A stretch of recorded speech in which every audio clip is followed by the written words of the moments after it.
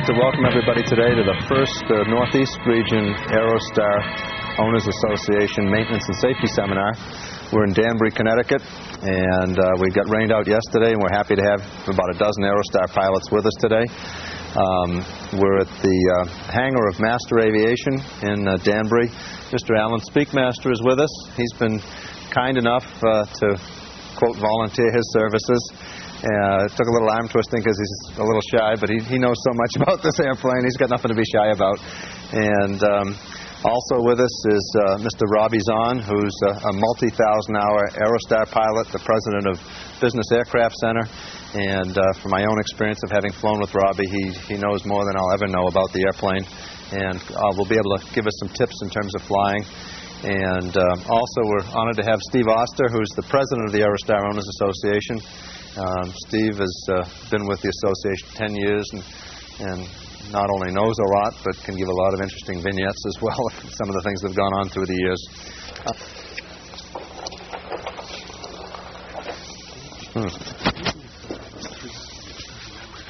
Okay, let's change it.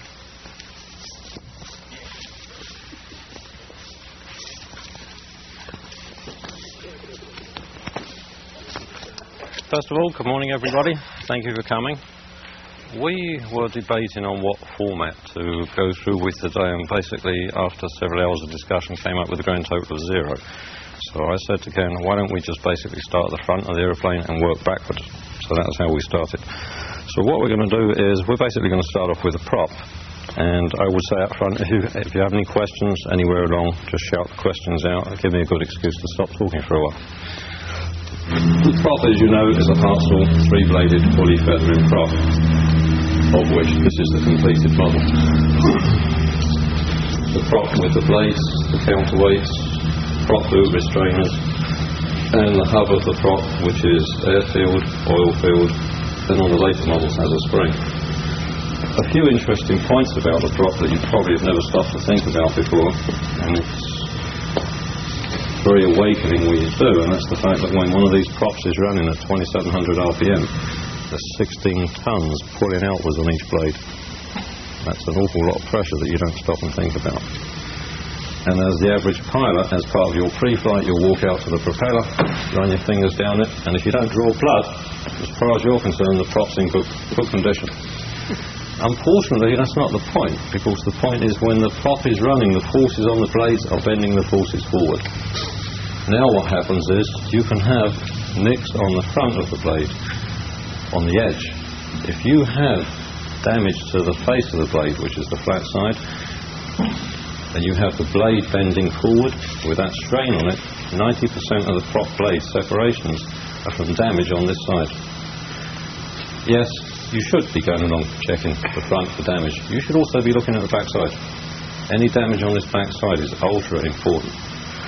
As I say, especially when you think you've got 16 tons pulling outwards on this blade and you've got the blade bending forward trying to pull the airplane along. Damage on this back, you really run a very strong risk of having a break. As far as the prop itself, I thought it would be a good idea. Everybody's heard about springs, and we all know about checking the domes for air pressure inside it, and locks and counterweights. What actually is it? What does it all do? Hartzell very kindly lent us this section of the prop, which of course normally when you're looking at it you just see this side. You just see the piston dome, the hub, the blades and the counterweights. Inside it, this is the famous spring that Hartzell put in their propellers. They had problems several years ago where if a propeller lost its charge, it wouldn't necessarily feather, because the counterweights lose their feathering momentum once they get to about 45 degrees, and without the air pressure, the prop will not feather. So if the air pressure on the original system with no springs was, say, 100 psi, they couldn't come up with a spring that would make up for the 100 psi.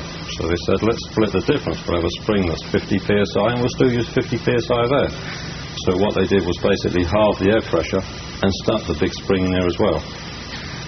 When your engine is stationary and nothing is turning, the centre section of this prop in here has inside it blocks.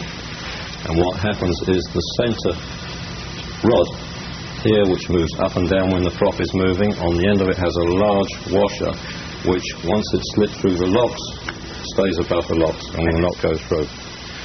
As soon as your engine is over about 800 RPM, centrifugal force throws the locks outwards. Now the centre rod is free to move up and down. At that point, your governor is now working with the engine, and the governor, in essence, being a high pressure pump, pushes oil up through the centre of the tube in the bottom, comes out in a drilled hole on the back side of this rod where you can't see it, into this area here, which is below the piston. This area here, this item here being the piston. When the prop is charged with air, all of this front area is filled with air. What will now happen is that you are now at takeoff RPM, and the governor is sensing that the propeller and the engine speed is now at the right speed, so it will stop pushing oil into this area. If for any reason it senses that your propeller and your engine speed is too slow, it needs to speed the RPM up, and to speed the RPM up it has to turn the blades finer. To turn the blades finer, the governor sends more oil back through this tube, so this area in here receives more oil pressure. When it does so, it pushes this whole piston assembly, which is this which slides up and down, it pushes this piston out towards the dome. The piston which is attached to the rod moves the rod moves this fork, and the fork which is attached to the blades each side moves up and twists the blades finer. Conversely, when the governor senses that the engine speed is now too high and it wants to slow it down a bit, so it basically just bleeds off some of this pressure that's in here, and the spring and the air move this piston back down. That basically is how a propeller works. A few salient points on there might be that if it's a real freezing cold day when you land and you shut the prop down, don't be surprised if you climb out your airplane and you look at your prop and you find your prop sitting there in feather. You haven't done anything. All you've done is just done your normal shutdown, but you look at the prop and the prop's in feather. And what's happened is that inside here, the counterweights of the locking mechanism, because of the cold and because of the lubrication in there, they haven't snapped back in as quick as they should have done. So as they're thinking about closing in, the rod has already passed through it. So now what happens is the spring and the air will just push the prop down into feather, and it means absolutely nothing. Ideally, to save any load on the engine, you'd have to release the air pressure out the dome, use blade pedals on both blades, turn the blades back into fine pitch, and when they go back through the latching mechanism, you'll hear a click. Alternatively, you can just start the engine. The problem in doing that is it puts a real strong load on the engine. When the weather changes, your air pressure in your tires contracts, you have less pressure in your tire, the pressure in your dome shrinks up, and I was having some fluctuations in my propeller. RPM would just flutter. And it turned out that the pressure is supposed to be 40 or 45 or 50, and mine had gone down to 20-something, and all it takes is a shot of nitrogen and your problem is cured. Yeah, the pressure is very sensitive to temperature, and on the prop domes and in the service manual and even in the spinner, they give you a chart of pressures and temperatures. At this temperature, the pressure should be this amount. Okay, the part that actually works the prop is called a governor. Before I move on, let me just mention two other things on the props. The props have on the leading edges the heated de-ice boot, of which this is them. Around the boot they have these brass-coloured items which are propeller de-ice boot restrainers, and they basically support this wire so that this wire doesn't break. If you send your propellers away for overhaul, it's standard practice now, even from Hartsall, that they do not reuse these restrainers. There is no service bulletin or service letter or AD that relieves the service manual or the parts catalogue requirement that says you do use them.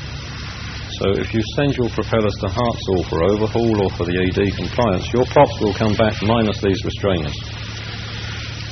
The parts catalogue and the service manual tells you all about the installation of these restrainers. Your aeroplane is maintained to the service manual and to the airframe manufacturer's parts catalogue. So So irrespective of the fact that the overhaul facility will not give you these restrainers back and will say to you, quote, we don't use these anymore, we use these tie wraps, legally you've still got to put these on because it's in the manual, and if it's in the manual you're stuck with it. When these are on, there's a specific clearance which is set up round here, which has to be set up when the blades are in feather, of which these are set up to that dimension. And if you, when you next walk out to your airplanes, just look through the opening where the blade comes out through the spinner, just to see if you've got these. And don't be surprised if you don't have them. As far as safety sake goes, I would say they probably take them off, because if you have these break across the bolt hole, they usually exit the cutout in the spinner and very likely towards the fuselage. On a Chieftain, in fact, I had one about 12 years ago that actually went through the fuselage and entered the cockpit, missing the co-pilot's knee by inches, which is an inherent danger with these things being spun and with damage from around the bolt hole, which makes this retaining area down here super weak. So it's probably better to not have them, but you're stuck with them because the service manual says they're there and the parts catalogue shows them in the description. You're stuck with them. Alan, does it do any damage when you want to move your airplane to grab the prop and pull on it? Is it better to push backwards on the wing than push or pull on the prop? When you remember that when your prop is running, you've got all this force hanging forward on the blade tips, any pushing and pulling you do on the prop is obviously detrimental. Having said that, you will find everybody grabs hold of the prop, and if you're going to do it as close to the hub as you can. Certainly don't hang on the prop tip and pull it forward. There is one other point. Every 5 years, I believe, 4 or 5 years of 1,500 hours. Let's talk about that, the options, the AD versus overall. If you have an Aerostar which is being operated under the requirements of FAR 135, that basically says that you're going to comply with the manufacturer's recommendations. And the manufacturer's recommendations for the Hartzell prop is that every 5 years or 2,000 hours on this prop, you're going to rip the prop to pieces and they're going to overhaul the prop. If you are not flying Part 135, there is an AD on the prop, which is 7712.6, and the AD is probably one of the very original first ultra-confusing ADs, because it scans 3 pages and it's broken down into numerous paragraphs. But the relevant paragraph that applies to this basically says that at the periods laid down in this service letter, you're going to comply with this service bulletin. And the service letter they quote is the time between overhauls. And the service bulletin, I believe, is to do with hardening of the blade shanks. So now, you don't have to have the props overhauled at the 5 years. But at the 5-year period, you do have to comply with the AD. And it may make a difference of as much as $1,000 to you. But to stay legal, you have to do 7712.6. You don't have to do the overhaul. If you are Part 135, you're stuck with the overhaul. I can add some personal experience to that. I was very curious as to what the differences were between a simple AD compliance, even as a Part 91 operator, and a complete overhaul. So I had in my airplane 5 o'clock one morning, and I flew to Hartzell and Piqua, having made an appointment, and they let me stay with the propeller all day while it was while the AD compliance was performed. It was a tremendously educational experience, and the bottom line is that there's very little difference whatsoever between a simple AD compliance and a complete overhaul. The essence of the difference is that with the overhaul, you automatically get your blades repainted, restriped. You get new heating elements installed, since most of us do have at least hot props on the aircraft. And they also sandblast the hub to check for any subsurface corrosion, but they told me they rarely find any subsurface corrosion that is not already evident on the surface of the hub. The interesting thing was that the propeller was completely disassembled. There were no 2 parts left together. I was there at 8, I was out at 5, and that was one of the advantages, not only the educational experience, but the one-day turnaround, because I don't like downtime any more than the next guy. The difference in price was even greater than the $1,000 that I mentioned. It's now as much as $1,500 to $1,700 per propeller. That is assuming that you don't need any parts as a result of the AD compliance inspection. Theoretically, you could get out a part sold for $500 or $600 and an AD sign-off if you don't need any parts. In that most of you are Part 91 operators, you will just have to make a personal decision as to whether or not you want to spend an extra $3,000 to have both propellers overhauled as compared to simply having the AD compliance done, which in itself is about 95% of the overhaul. And I'll give one other perspective, and that is, if it comes time to do an AD or an overhaul, Markham now says, forget that, put the 700 blades on here, fly the airplane much, much quieter, which it really is. You can sit in there and talk, and maybe get another 200 or 300 feet a minute rate of climb, which I find, that was the first thing I noticed on mine. And the speed is about the same, but if you would like to be in an airplane that is now a normal sort of an airplane in terms of sound, there's no question those props make a big, big difference. And then so just don't do the AD, put that money towards the new props. These are not entirely new props, they're just new blades. I think the interesting thing that I should add to all of that is, if you stop and think about it, macking prop to blade tips, so the blades are now shorter, and then with their other mods the horsepower goes up. So we were toying with the idea of taking a prop, cutting it off this vent to see if we could make it a Mackin 850. Okay. The de-ice boots on the prop. You're flying along and you turn your de-ice boots on and you get a low reading. You can see fairly easy by how low the reading what sort of problem you have. If you've got one reading that is totally dead, when your prop cycles, these boots are set up into two sections. There's an outboard section and there is an inboard section, which applies to each one of these boots.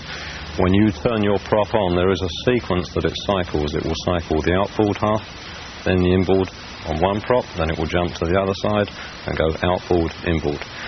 When you turn the system off, it's likely to end up anywhere along that cycle, and when you turn it on, it will continue that same cycle.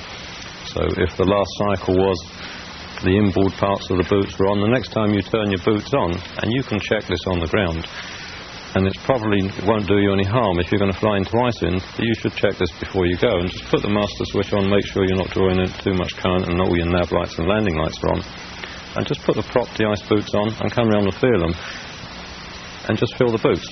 And if the first one that comes on is this outboard one, the next one that should come on should be this one. And then if you run over the other side and feel the outboard and the inboard, they should get hot as well.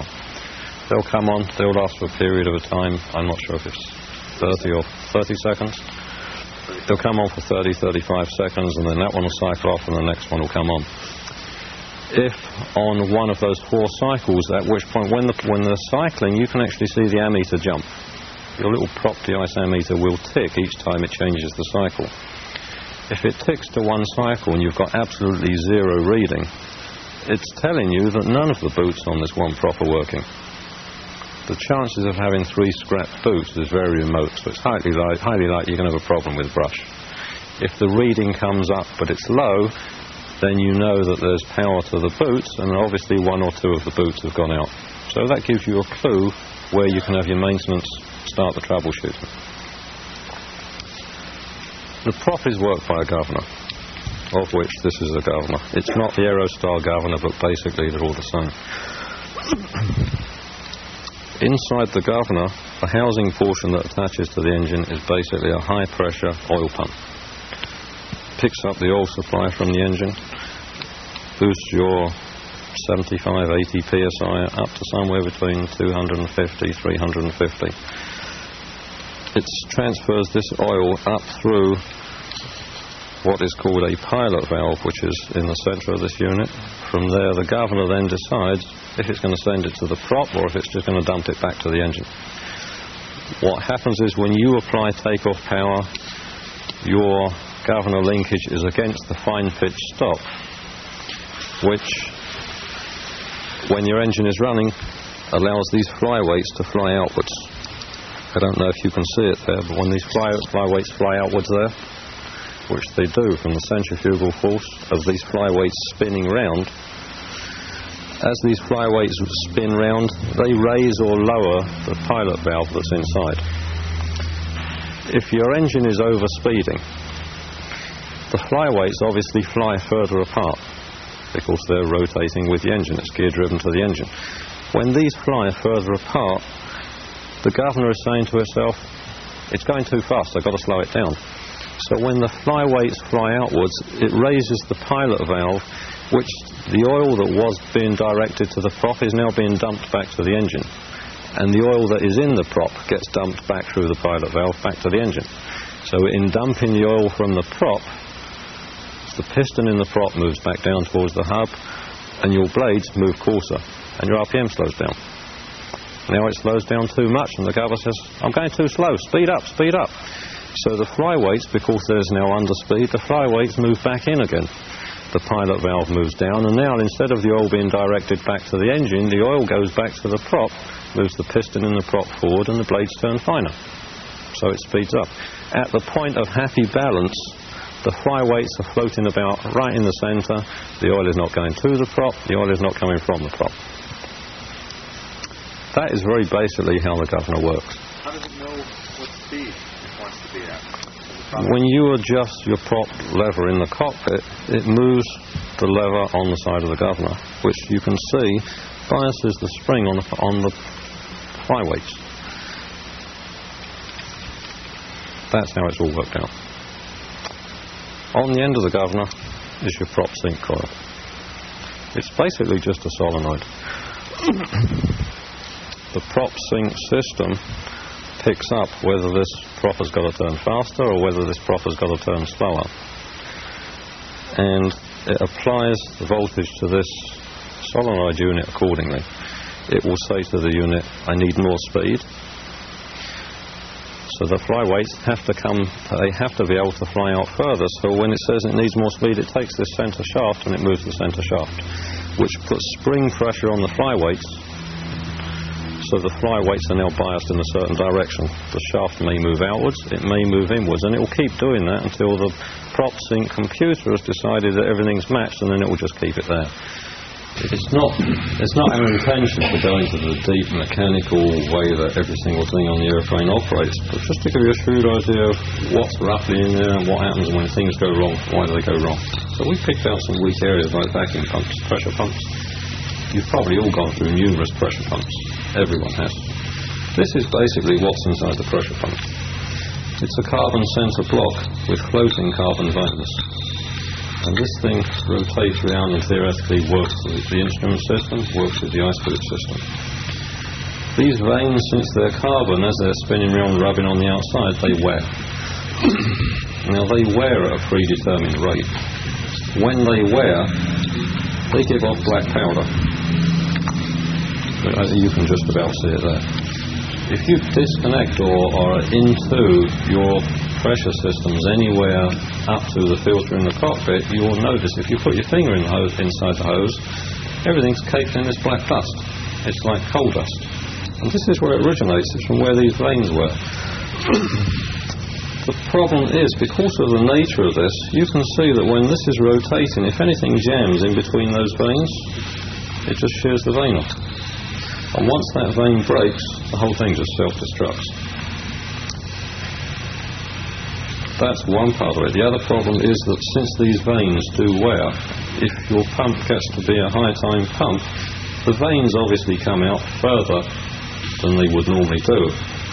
And once it's out too far, the vein actually jams over and all on its own will just break, especially if it's a high-time pump. So that is basically what is in the pump. When this thing shears and breaks and smashes itself to pieces and fills your systems up with all this garbage, they decided that when this thing jammed, they didn't want to damage the engine. So some bright person said, why don't we put a little safety feature in there? So they came up with what they call a shear drive, which is basically just a nylon coupling, which is inside.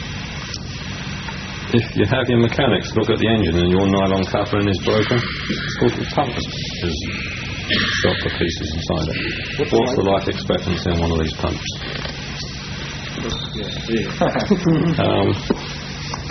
There's several deciding factors in that. One of them can be how clean the system was on the inlet side to the pump before the pump was put in. If the inlet to the pump is not cleaned, your pump will probably last you about 30 seconds. If the inlet is cleaned but the inlet filter is not cleaned, it may last you an hour.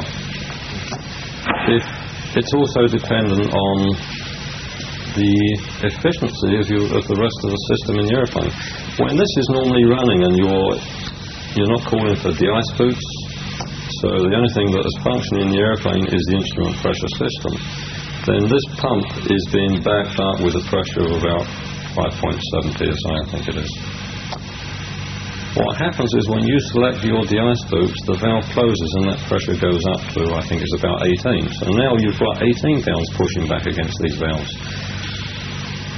Because of the angle, when they're being pushed back, they're being held harder against the walls, which generates heat from friction. Now the pump starts to run hot. And what will happen is, the hotter it runs, the less time it's going to last. So the little decal that's on the side of all of these pumps is put on by airborne, and that little decal will change colour if the pump is overheated, which is their crafty way of knowing when you send it back for warranty failure that, sorry guys, it overheated, because they just look at that little placard. There is a warranty on the large pumps. I believe it's 400 hours or 1 year.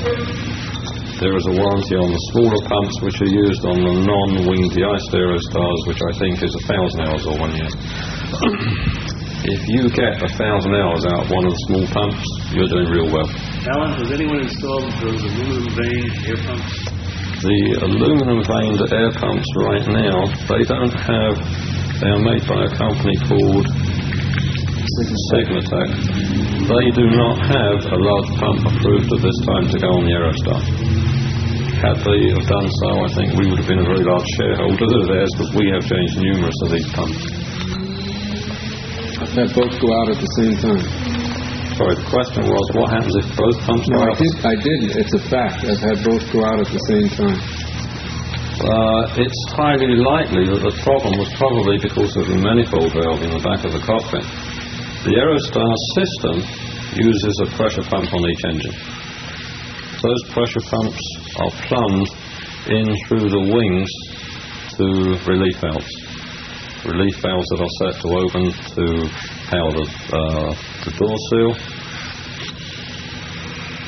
That same plumbing then goes from these relief valves into a manifold which is in the centre of or it's just off centre on the 176 panel in the back of the cabin. The pump outlets from each engine come back into the manifold valve in the centre of the cabin, and it goes from there off to a filter. So you can already see there is no filter between either of the pumps and the manifold in the centre.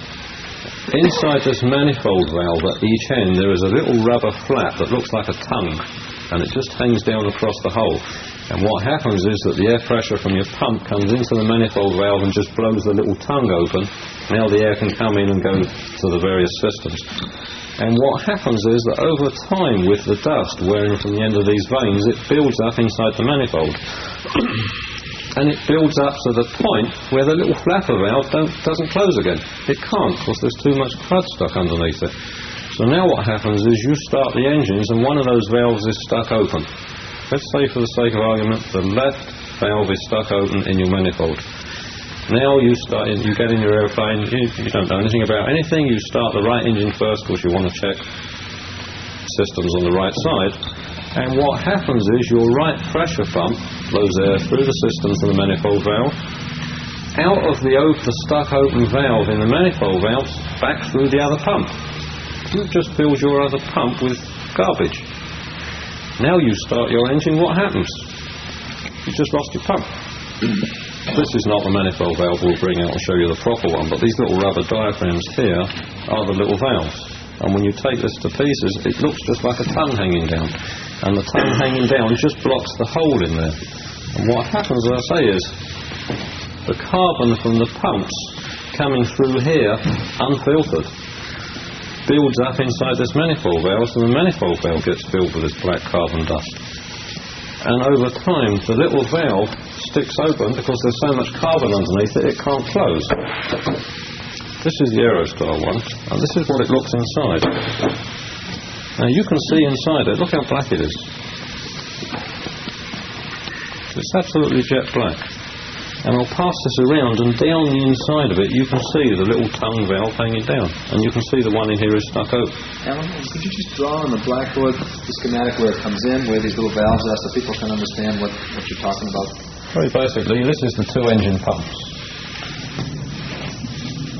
There's a filter on top of each engine, which is the inlet, and it comes from the pump into the wings, through the valves, the relief valve,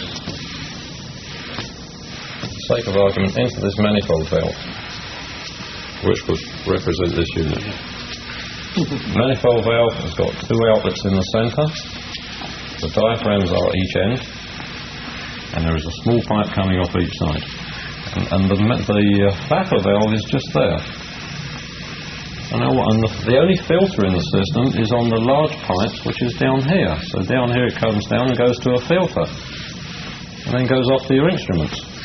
The air that is coming into this manifold valve down here, if these little flapper valves stick open here, obviously when this engine is not working, you start this side, it blows the air through there, back out through this valve, and blows all the crud into your good pump. On the other hand, would it be possible during an annual to take that system apart and clean it up? Legally, you can't take this to pieces. We took this to pieces basically originally to see what was inside it and what there was to go wrong. It's a riveted together assembly. You can't take the thing to pieces. You could not buy new parts from it from airborne. So you're basically stuck with a replacement, and this little thing is expensive. Why don't you tell them how they know when this isn't working right with the test? The two little pipes that come in from the sides, each one of these comes over to the instrument on the panel, your pressure indicator, and on the bottom of it you've got your two little red pips.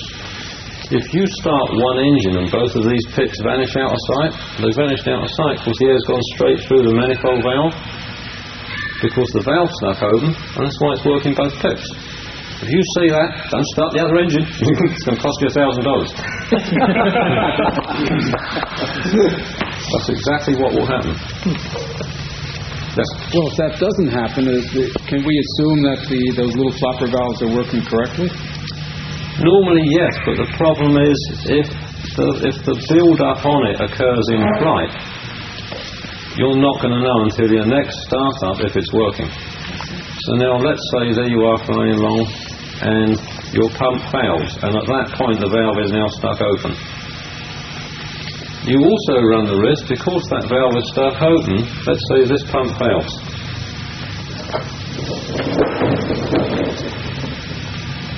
This pump has now failed, and there you are at 15,000 feet.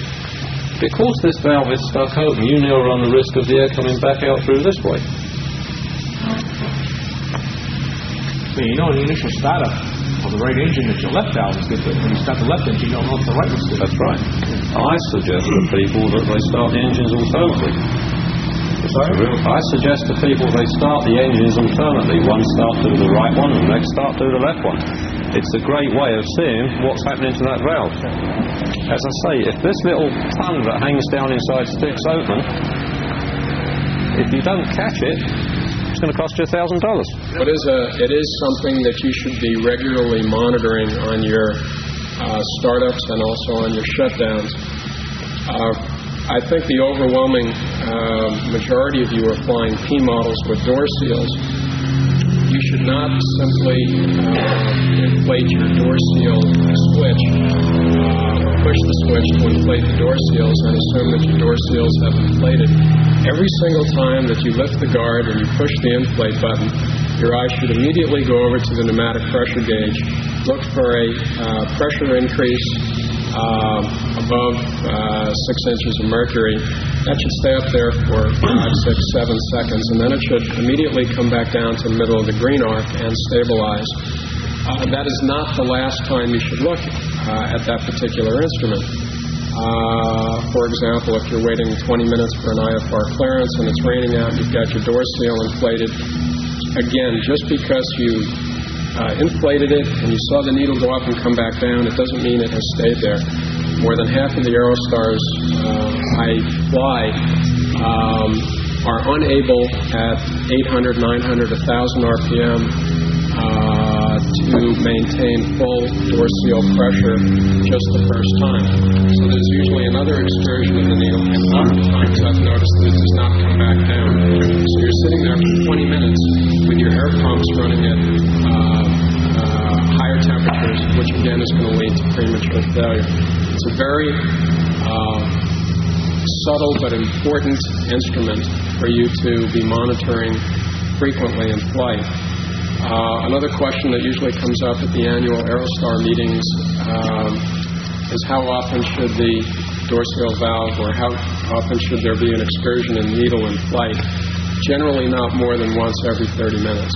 Some systems are able to do it for 3, 4, 5 hours. I'd say anything less than 30 minutes you ought to have some remedial action. Most of the aircraft tend to be somewhere in that 30 to 45 minute area. If it's more frequent than that, one of the first things to check would be an air leak out of your door seal circuit. The other point I think that one of you gentlemen mentioned, and you mentioned a lot of good points already, that pump is having to put out, instead of 5.7 psi, when the door seal is demanding air, it goes up to 12 something. When your boots are demanding air, it has to go up to 18 something. And then there's a pressure switch. When it gets to 18, it says to the regulator in the wing root, okay, everything's fine, we've got the 18 pounds, let's shut it off. And then the air pump, the pressure pump, can relax again. But if you have a pinpoint leak in your boots, and the pumps work hard to get the pressure to build it up to 18. It only gets to 16 because there's a little leak out of there, and those boots just keep staying inflated at 16, and the system doesn't cycle. The boots don't shut off in 5 or 6 seconds. You're asking those pumps to keep working hard for that 5, 10, 15 minutes until you realize, my God, my boots haven't inflated. So you should make sure within 6 seconds of the time that you turn your inflation of your boots on, it should automatically, there should be a timer in there to shut it off. If the timer's bad, and you've got a leak up there, you'll burn up your pumps pretty quickly, I'd imagine.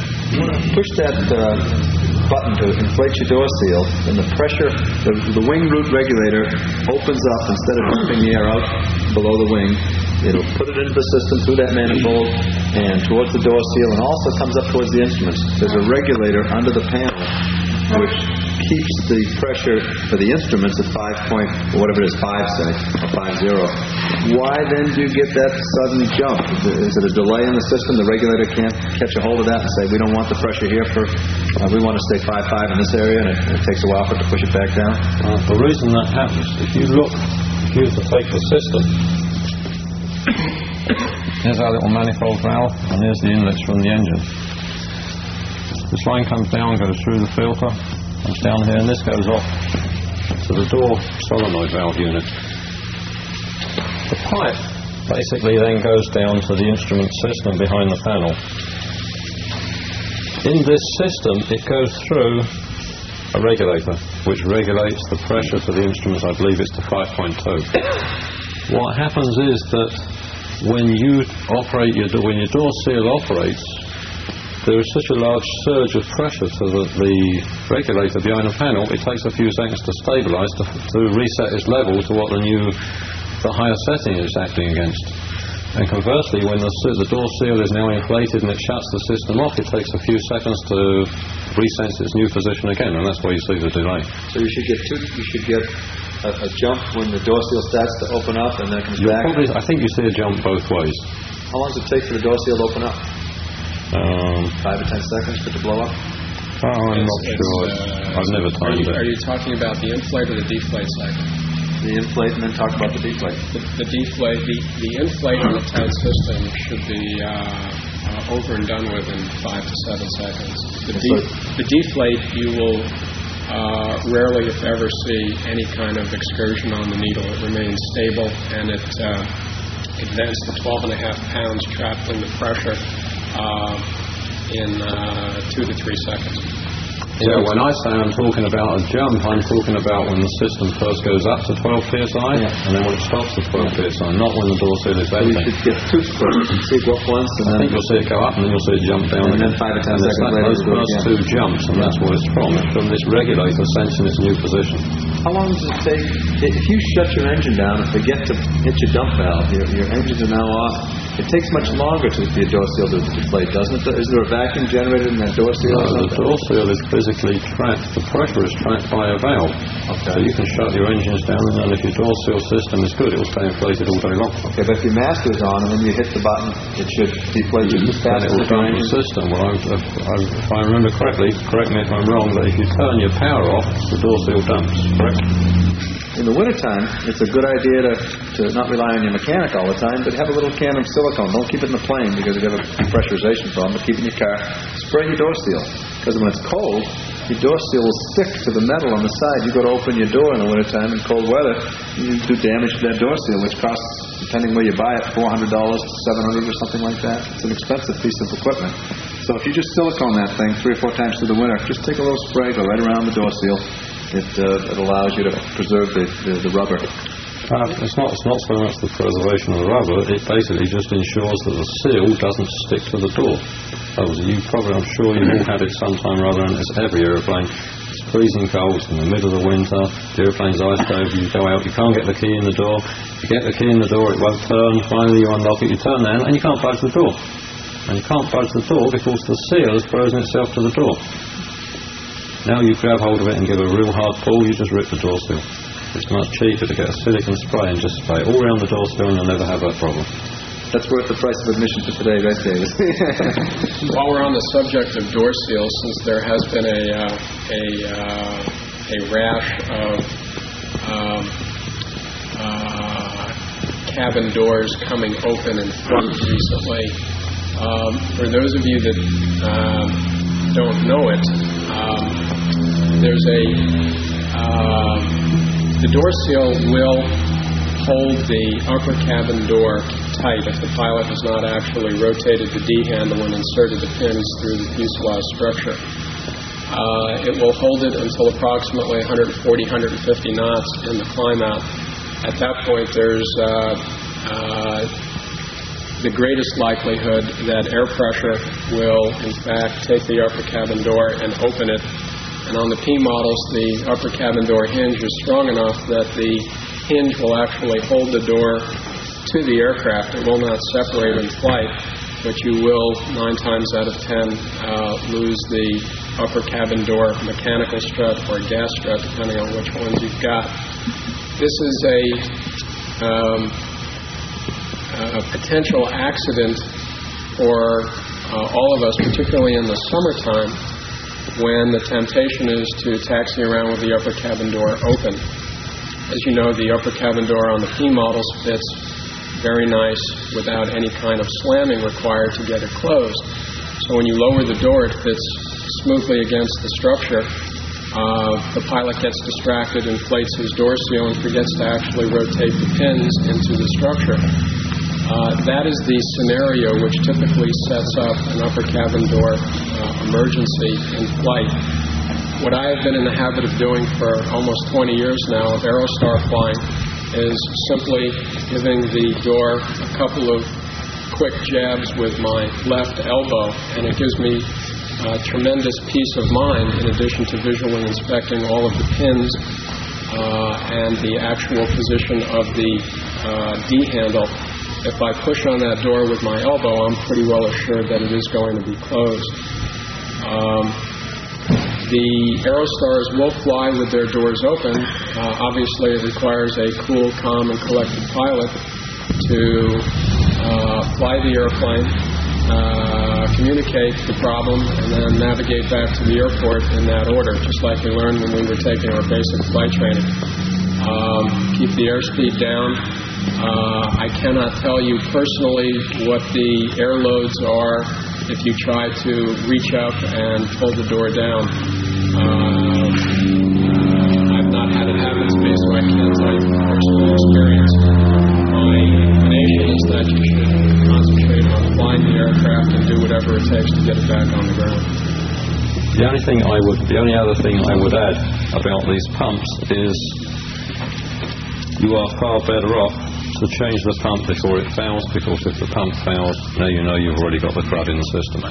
And the final interesting thing that a lot of people don't realise is that when the pump is working, it's inflating your system. It's taking all the hoses and it's blowing them up like a balloon. And at the second the pump fails, the balloon deflates. And where does it deflate to? Back to the pump. So what happens is, and it goes through the pump and it goes back out the way it came in. So if this is your pump, and here is your inlet air filter which sits on top of the engine, when your pump is running, it's inflating this line, supplying pressure downstream to the instruments, door seals, boots, and all the rest of it. When the pump fails, these hoses, which, because of the pressure that's inside them, vent the air back this way. And the crud from the pump now comes back out this way and goes back into this filter. So now you're standing there looking at the outside of the filter, which is spotlessly white. And inside the filter, it's full of carbon. Now your mechanic comes along, puts a new pump on, takes this hose, cleans this hose out, puts your new pump on, starts the engine, and 30 seconds later, another $1,000. Because all the carbon that was inside the filter has just got sucked back into the pump again. So if this pump ever fails, insist that he change this filter. And the piece of hose between the filter that they use is a piece of scat hose. It's a corrugated hose, real difficult to clean out, and this hose is probably 6 inches long. Forget the cost, tell them to put new hose on as well. It's 3/4 inch scat hose. It's cheaper to change that little piece of hose and that little $24 filter than it is to argue with your mechanic about another $1,000 pump. Not the inline filter for the downstream, that be changed. Any time there's a chance of contamination going into the system, there are only 2 filters in the system. One is this one, which you've got to change, and the other one is the one downstream that catches any garbage before it gets to the instruments. This filter, I think, only gets changed at 500 hours. If you run a risk of any contamination going in there into this system whatsoever, they should clean out this hose, they should take the little manifold valve off, little $1,000 spender. They should take the manifold valve off, clean the valve out, and they should change the downstream filter as well. It's going to save you more potential problems. In fact, we'll go back to the engine again, and we'll carry on going through the engine accessories. We'll play back with the engine fuel system for a while. The heart of the engine fuel system is the Bendix injector servo. The Bendix injector servo, of which this is one. And if anyone's desperate enough to know what's inside it and what makes it tick, lunchtime I'll rip it to pieces and show you. But this is basically what it is. Fits on the back side of the engine, measures the air that's going into the engine and meters the fuel accordingly. When it meters the fuel, it sends the fuel down a pipe to this little magic unit, which is called a manifold valve or a flow divider. The flow divider's function is to then meter the fuel out to the nozzles, minus the springs. And basically this is what is in the flow divider. It's a diaphragm with a little miniature spring, and when the engine is running, the centre unit basically just moves up and down until you get to a set fuel pressure, and it lets the fuel come out to the nozzle pipes. When you get to a high fuel flow rate, this thing is fully open, and then the fuel that is flowing to the nozzles is just governed by the restriction that each nozzle causes, this being one of the nozzles. You can have all sorts of problems with these nozzles which at the extreme can write your whole engine off. So this tiny little brass thing is ultra important. They come in specific sizes, and they're usually stamped on the outside with what size they are, which is an indication of the flow rate. And what normally happens with these nozzles is that dirt that is in the system goes into the nozzle and plugs up this little tiny hole that's inside the nozzle. And it is a real small hole. I'll pass some of them out. If you just hold it up and look through it lengthwise, you'll see it's a tiny little hole you're talking about.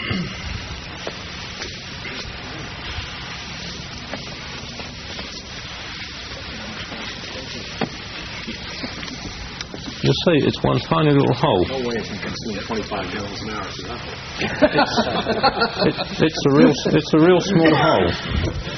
You can see from the size of the hole how easy it is to block it up. Now you can end up in the situation where dirt has gone into your nozzle, and if the nozzle is in a cylinder that doesn't have a CHT and doesn't have an EGT, you might not know anything about it. But you can have one cylinder that is running horrendously lean. You can have it where it's to the point you've got detonation in the cylinder. Then you'll probably know about it when it gets to a real advanced state. Your only indications are going to be what your fuel flow and your fuel pressure gauges are reading. But these little things are very important. 100 hourly, we always take these out and we put these in the sonic cleaner. You may just want to make sure that when you have your 100 hour done on your engines, that you specifically ask, did you clean the nozzles? The problem is, again, that even with time, these things build up carbon. So when you look at one that's in service, it's just the bottom of it and the inside of it is just black and filthy. So even though it may not actually be blocked, because of the carbon, it's restricted. And if there's a restriction, you've got less fuel going through it. And less fuel going through it means your cylinder is running leaner. So now you're in the situation where it's running slightly leaner and you're not necessarily aware of it. Now you're in cruise, you go to set up your fuel flows on your EGTs and you lean the engine a bit more. Now this cylinder is running even more leaner, and because of the restriction that this nozzle is causing, you've now got more fuel going to the other nozzles. So your indication from that side of the engine is that it's running too rich, so you lean a bit more, and this cylinder is already running too lean. And the leaner this runs, because the nozzle is getting blocked up, the more this one's blocked, the more fuel you've got going to the other nozzles. So on this hand, the engine's saying, well, I'm running way too rich, and you start leaning, and there's this poor little cylinder dying of starvation.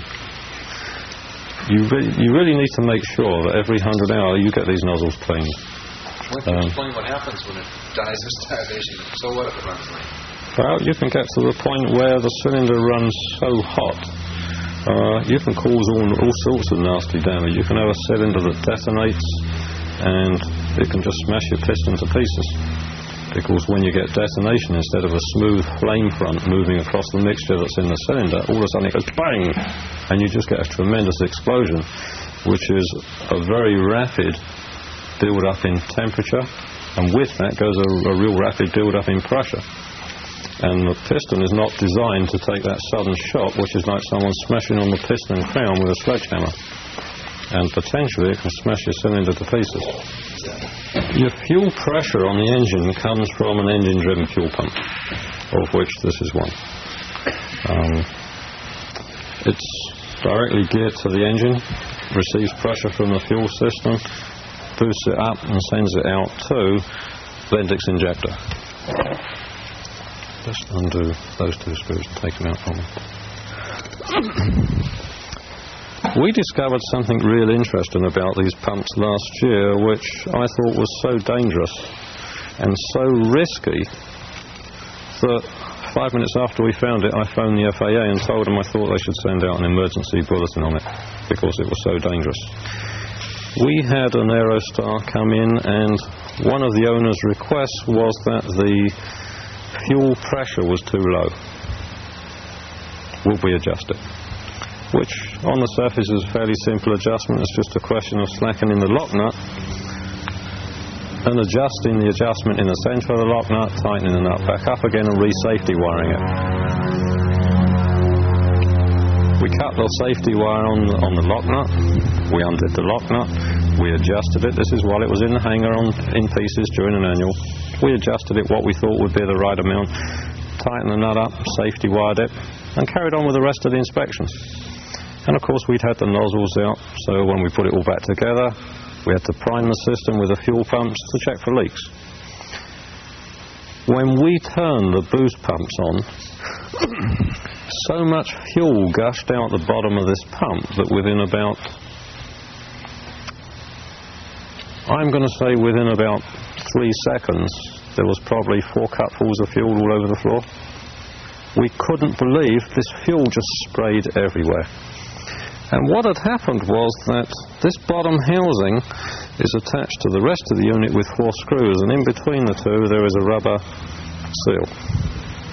I'm not sure if it's just a gasket or if it's a diaphragm, but either way it's a rubber seal. And what happens with these pumps over time is that the unit is initially torqued down when the rubber is at a certain age. And over time the rubber crushes down. And unknown to us, when we had disturbed this bottom nut, because the rubber had closed down, the screws were no longer tight.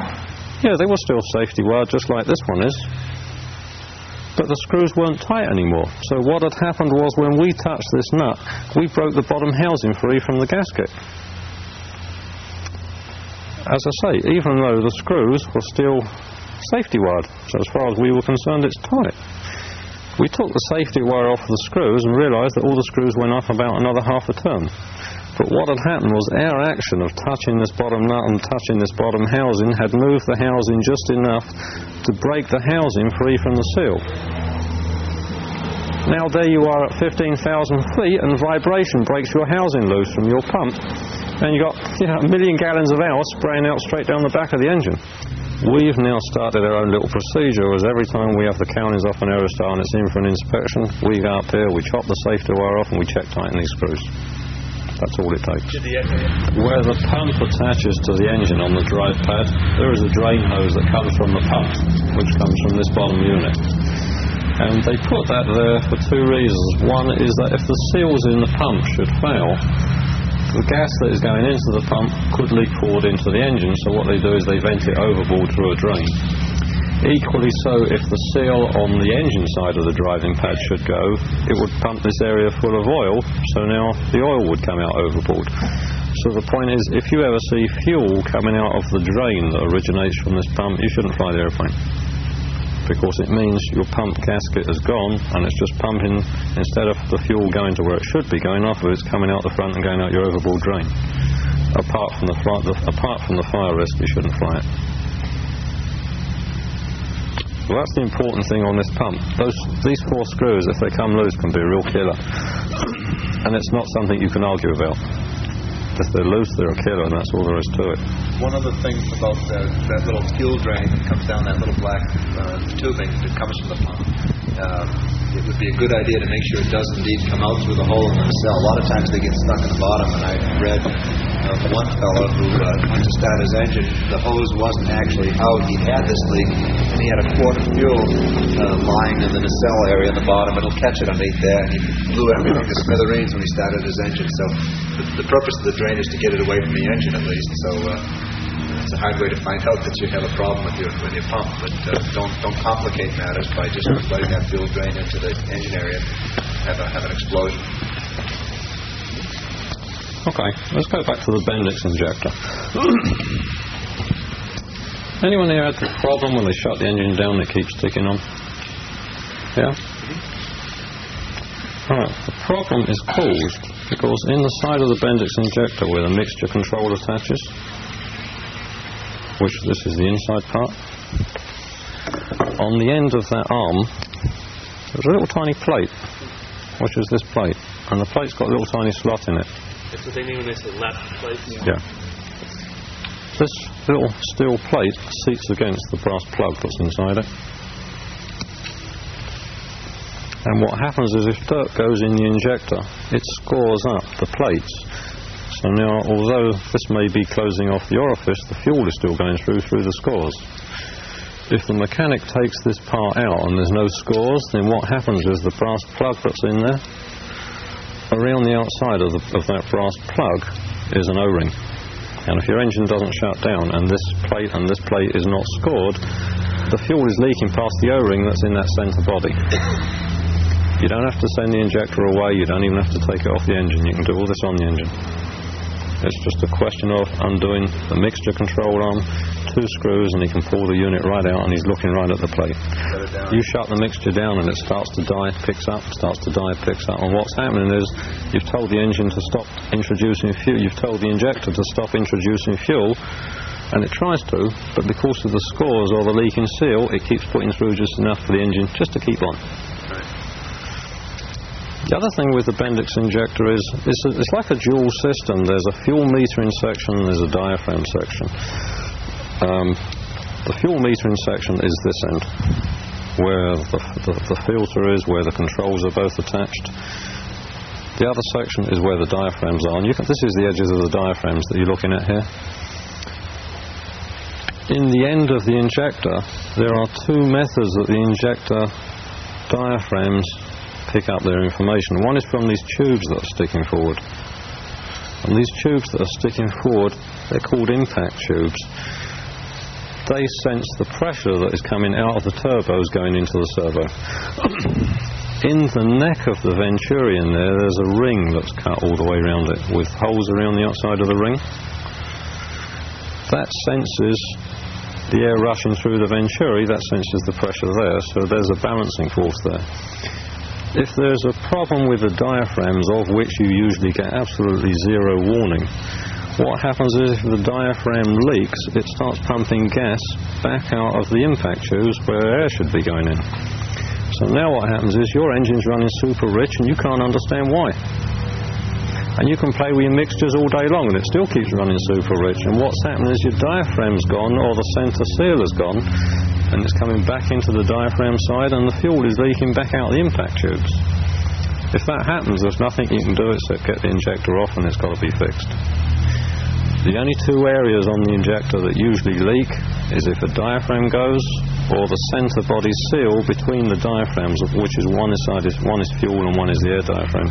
If the centre body seal leaks, so it crosses from one section to the other section, it will leak into the injector, and if the diaphragm actually goes, it will leak out through the impact tubes. If either of those things will happen, your engine runs awful. It runs way too rich, and if it's really leaking bad, your engine will sit there smoking like anything. Doesn't matter what you do with the mixture, it will sit there running super rich. Again, you get absolutely no warning. As far as the Bendix injector is concerned, it either works perfectly, or it will do real strange things at altitude, or it's totally no good. When you're shutting down your engine, you've got your mixtures in the closed position. After you're all shut down and everything, just crack your mixtures forward just a little bit, and you'll see the fuel pressure drop down, and that takes pressure off of the diaphragm as well. The only other things I would add about the Bendix servo, since there's really very little you can do with it, if your engine is at idle or 1,000 RPM and you pull the mixture control back very, very, very slowly, just before the engine starts to die, you should see the RPM come up and then just die off. The fact that the RPM is coming up is telling you what the mixture is doing at that stage. And it needs to be set so that when you pull your mixture control back, you get an increase of maybe 25, maybe 50 RPM. That shows that as you pull it back, you're leaning the mixture, the RPM goes up as you lean it a little bit more, and then it dies off. If that ever needs adjusting, because either you get a massive rise or you don't get any, if you get no rise at all before your engine dies, which is something you can check at the end of every flight as you shut down, just pull the mixture back real slow and watch the RPM. It should go up and come down. If it doesn't go up at all, your mixture is running too lean, and you run the risk of having an engine that's going to be hard to start, especially in the winter. If you pull the mixture control back slowly and the RPM suddenly goes up 200 RPM, now your engine's running so rich at idle, all you can do is fail your plugs and you're wasting gas. So ideally you want it set to about 25 RPM, and it's really easy to adjust. All that has to be adjusted is this little knurled ring. And right on the side here, it's usually marked with an arrow, rich. So it tells you which way to turn it. You're actually looking for the richest you can get it, but with it still running smoothly. On a Continental, for instance, they will tell you to set it as rich as possible with no increase. Lycoming, I believe, tell you to set it somewhere between 25 and 50. You're looking for a happy medium where if you push the throttles open rapidly, it responds because it's not too lean or too rich to kill the engine. You don't want it running too rich, because all that's going to happen is anytime you're idle, you're just fouling your plugs. And if it's too lean, this is where you get your starting fuel from. So now when you try and start, it's not going to want to start. So you're looking for a happy medium. And the happy medium usually runs about 25, 30 RPM. But the point is, you don't have to be a mechanic to see it. When you go to shut the engines down with the pumps turned off, just pull the mixtures back very, very slowly, one at a time. And just before the engine dies, the RPM should go up and come down. And if it goes up 25 to 30 and comes down, your mixture is just right. You get approximately 50. 50 is fine. The other thing is, because of the nature of the Bendix injector, it can give you some real strange symptoms, as we found out a few months ago. If you are in the situation where, for whatever the reason, your Bendix injector is not sensing turbo pressure, what happens is that you open the throttle, and in opening the throttle, it's opened the mixture plates and it's opened the throttle plate in here. Now the unit is set up on the bench so that at X throttle position, when it's given X amount of fuel flow, the diaphragms are going to be in X position. And it's set up on the bench to act just that way. Now what happens is that you're running the engine, and let's say for a stuck wastegate, stuck open,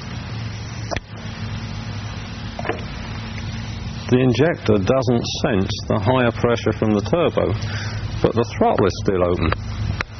So the throttle is dumping more gas into the engine because the diaphragms are not moving to reduce it to the correct amount. So now what happens is you're in a situation, you're sitting there with your nice turbocharged engine, and you're opening the throttle, and all that's happening is it's getting richer and richer and richer, and the engine starts to die. And the problem's not a fuel system fault, it's a turbo system fault. Because what's happened is, for the sake of argument, your wastegate is stuck fully open. The Bendix injector, remember, has been calibrated on the bench so that when the throttle lever position is at this position, it expects to see the diaphragm somewhere in this range. But because your wastegate's stuck open, you don't have your full upper deck pressure coming in here. So the diaphragms don't move.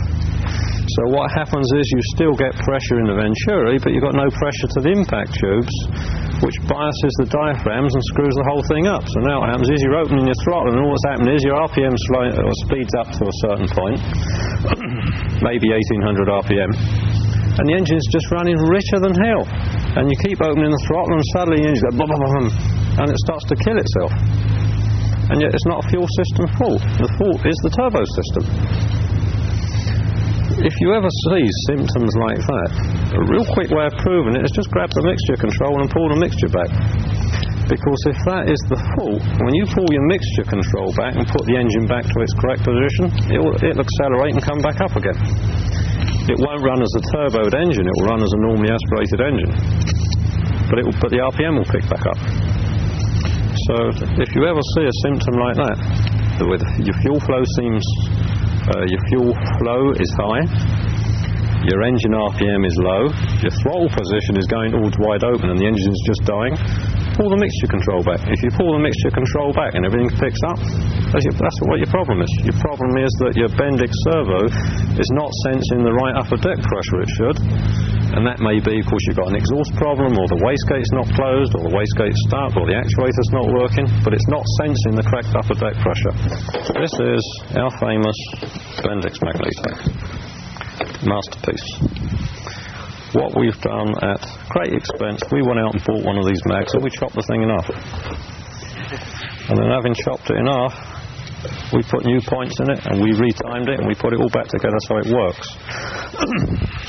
We took an old starting vibrator, played about with that, cleaned it up, changed a few parts in there, and so now we've got a starting vibrator that works. The Aerostar's got two of these, and they're on the 176 panel, and they both live in the lower left-hand corner as you're looking back at the panel. Without these things, you just won't start your engines, so you're really not going very far.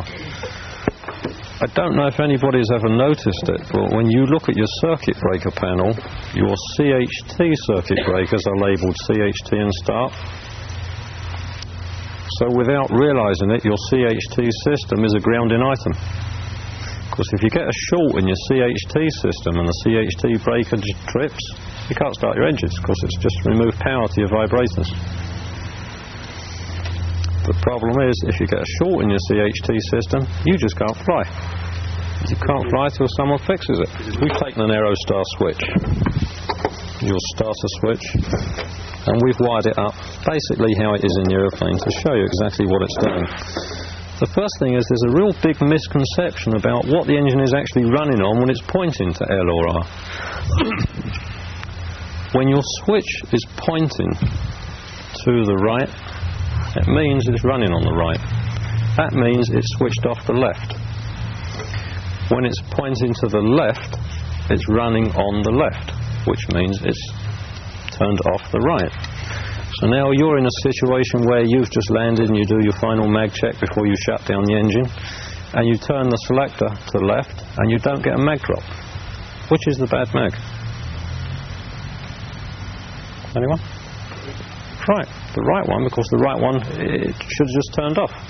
And if you don't get a drop, the right one hasn't turned off. Very, very often we found that an owner will appear and say, my right mag's live. And you say, why? He said, because when I select it to the right, there's no mag drop. When he selects it to the right, it's switching off the left mag. So if there's no drop, there's nothing wrong with the right mag that the mechanic's just wasted an hour trying to fix. It's the wrong mag. Is there any damage to the airplane when you're checking your mag drop at the end, or your P-lead check at the end, just to totally shut it off briefly and then bring it back online, and the whole engine should quit on you? If it doesn't, one of those is live. It's very prudent to do that. It's prudent to do that, but you've got to do it at real low RPM. Right? We do it at idle. If you're doing specifically a higher power setting and you just shut everything off totally and turn it all back on again, yeah, you could have problems. But you can accomplish the same thing just by going to each one and looking for a drop. The drop, if your ignition system is real good, you may not see a drop in RPM. In which case, if you see no drop, look at the manifold pressure. If you don't see a drop in RPM, you should see a change in manifold pressure. It should creep up and then come back down again. Well, when doing a mag ground check, just before you're about to pull back your mixture to shut off your engines, at that basic idle, which is like 950, 1,000, something like that, saying it's okay to just quickly to wait maybe half a second to hear. Just turn the mag right off. Right on and back on again. I wouldn't even do it at 900. I'd put it right back to idle.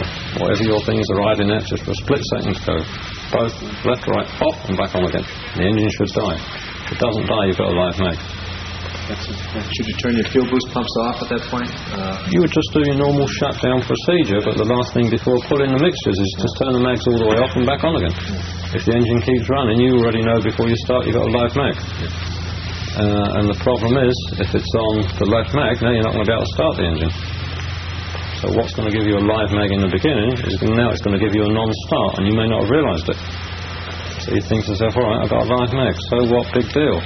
Now you come out the next day, you've got all your family with you, it's freezing cold, you all load up, jump in your airplane, get it de-iced, timing, it won't start. And you knew it wasn't going to start because you had a live mag on the left mag. And on here, we're going to try and make you understand why this happens. So we took the system that's basically in the Aerostar, we took the switch, we took the vibrator, we took an Aerostar mag. This was a right mag that only had one set of points. We chopped it in half, we modified it, we put the second set in to make this the left mag. So this would represent the left mag that's on the airplane. When you turn your switch all the way round and you move it to the both position, the switch is actually doing three things without you realising it. It's turning off the right mag. The reason it does this is that the firing position of your mags with your engine is at, I think it's 25 degrees before tap center. When you're starting your engine, you don't want it to fire 25 degrees before top center. It's turning over too slow. It will just kick it backwards. So you want to delay it till after top center, when the piston is now past its upstroke and about to come down on its downstroke. The right-hand mag only has one set of contacts in it, and it's set, or it should be set on the engine for timing of about 25 degrees before top center.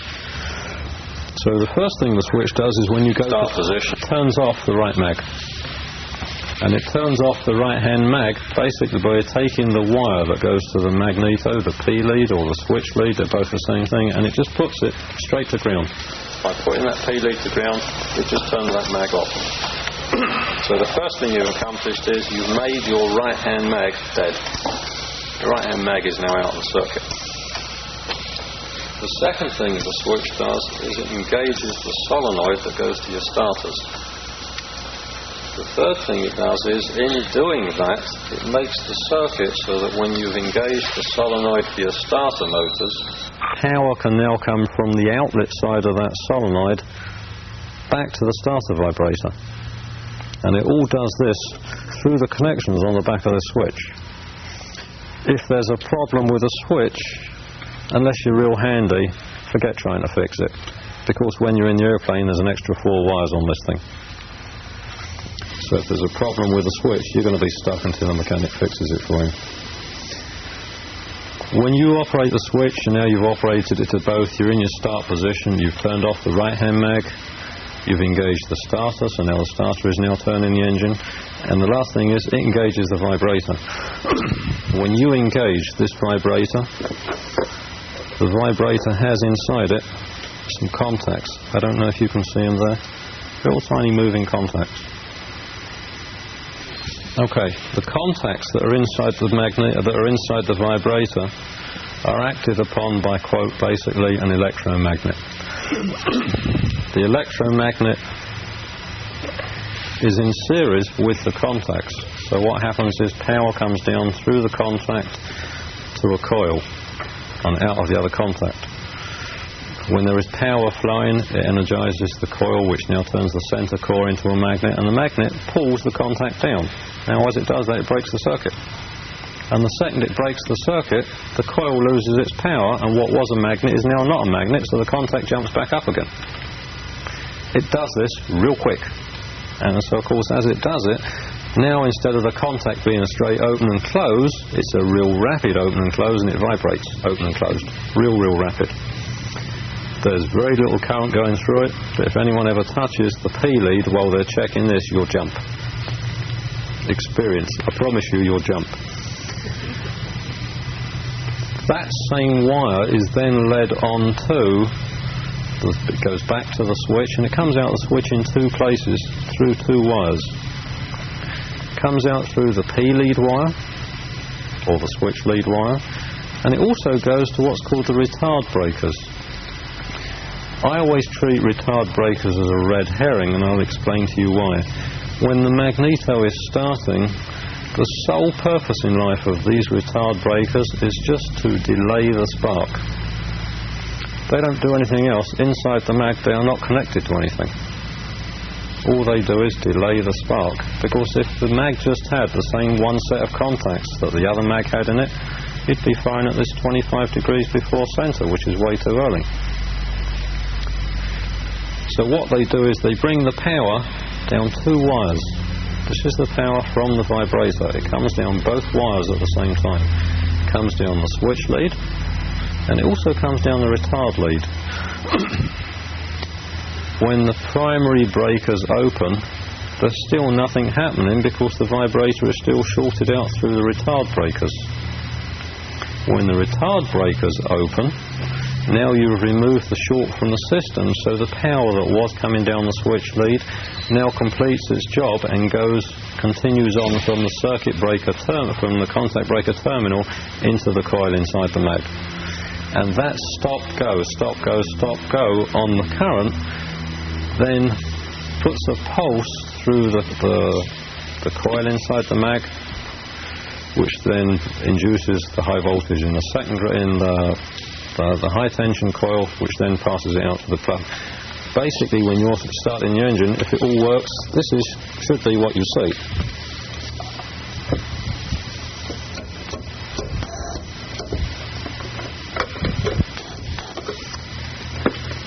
If you look inside the mag, you can see when you press the starter button, this is what's happening inside the mag. See that? That is what's called a shower of sparks. You can see it jumping from the finger to where the lead is. At the same time, you can see what's happening at the spark plug.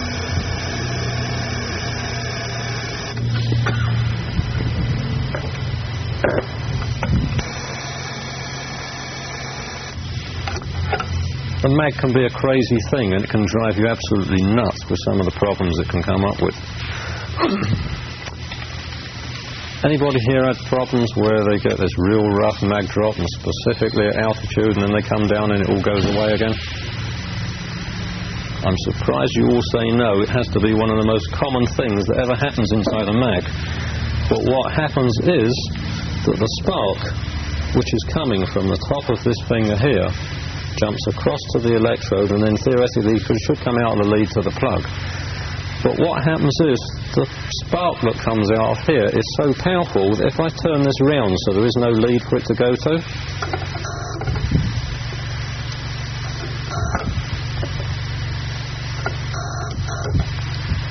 and we get to the right position,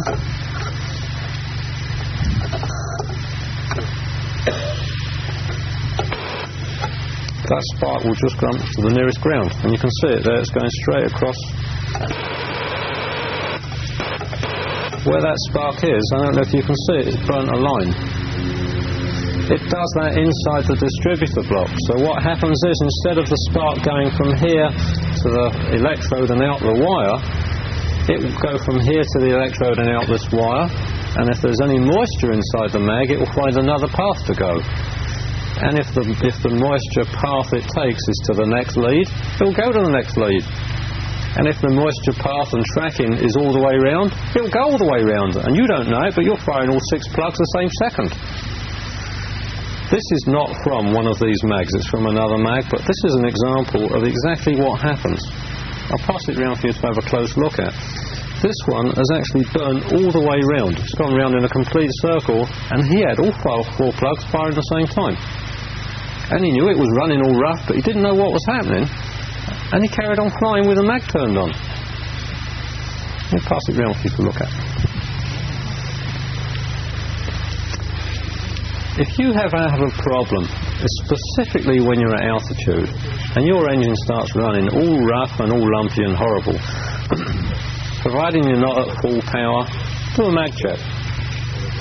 When you do your mag check, if you find that you've got this real rough running on one mag, not a steady drop, a rough running where your mag drop is going to be up and it's going to be down, up and down, and it pops and bangs, turn the mag off. Don't carry on running with a rotten mag running, because you run the risk of totally destroying your engine, because you're firing everything out of sequence. If you ever end up in that position, see which mag is causing the problem and just turn the damn mag off. When we had this case with this magneto, I said to the owner, "Did you realise it was the mag?" And he says, "Yes." "Did you turn it off?" He says, "No." "What, and run on one mag?" You're only running on one mag when you've got this situation. You're running on one mag and you're firing all the mixtures as it's coming into the cylinder. You're totally screwing up the way the engine operates, and you're causing all sorts of potential nasty, expensive problems. If you ever have this rough running, specifically at altitude, and then it goes away when you come back down, it's highly likely that that is going to be the cause of the problem. And if that happens, switch the mag off. Just run on one, and when you land, get it fixed.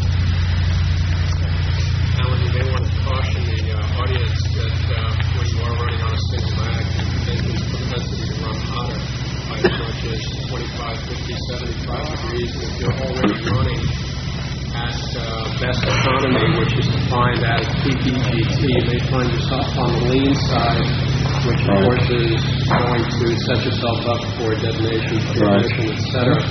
Particularly important at the high altitude. So if you find yourself running on a single mag, go ahead and enrich the mixture somewhat to compensate for the less efficient combustion which is occurring inside the cylinder. Yeah, that's very true. If you end up in a situation where you need to switch off a mag and just run on one, scan the engine instruments real carefully, and if you see the engine's running hot, put some more fuel in it, let it run a bit cooler. Yeah. Why is the engine running hot when it's only on one? Because what is happening when both spark plugs in the cylinder are operating,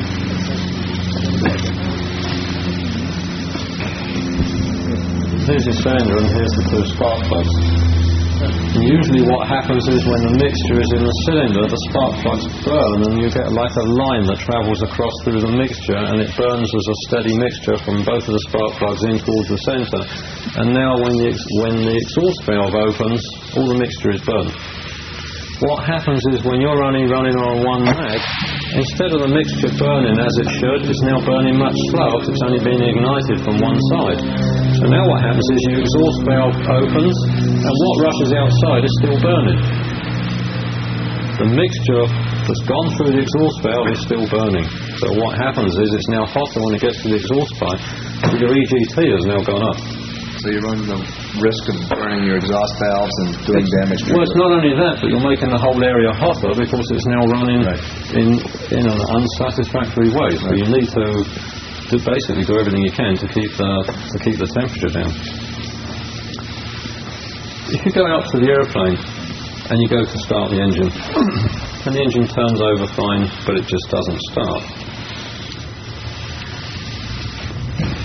There's a few things it could be, and all of them give you strange symptoms. If when you went to shut down your engine you had a live mag, if your live mag is the left mag, you won't start, and you won't start it because to have a live mag, for whatever the reason, you've disconnected the switch lead.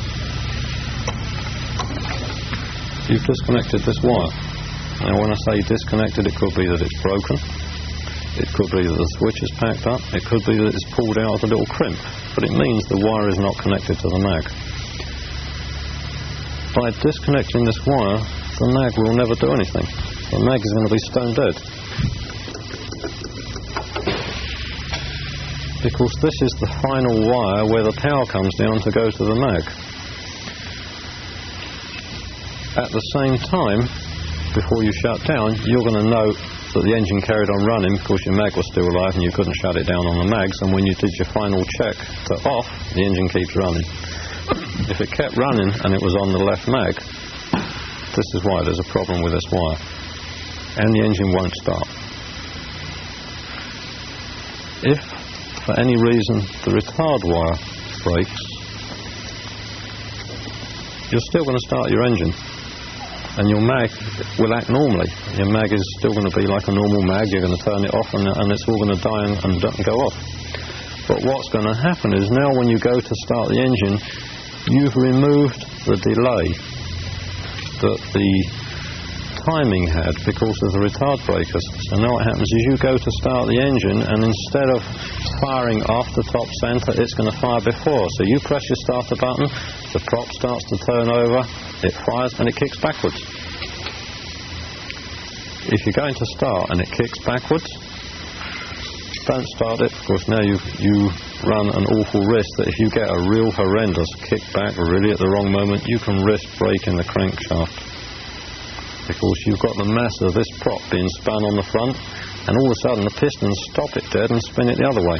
So the prop still wants to turn this way, the pistons are trying to turn it the other way, and the weak point is the crankshaft, right behind the prop flange. If you ever get a real nasty kickback, get it looked at before you try and start it. And if you do get a kickback, either the retard wire is broken or the retard breakers are not working. Once the engine is going, you could disconnect the whole retard system straight away because it's not involved.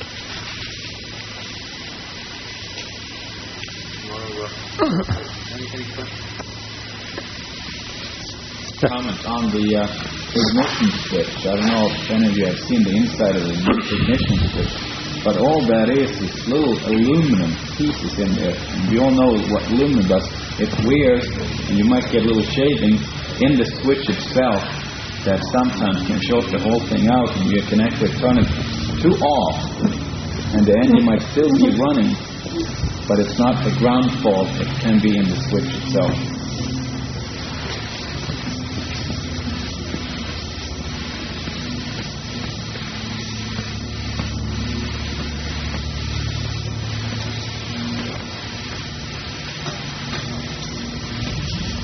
What Pat is talking about is the contacts in the switch. There's 3 little aluminum triangles, and each one's got a little pip on top.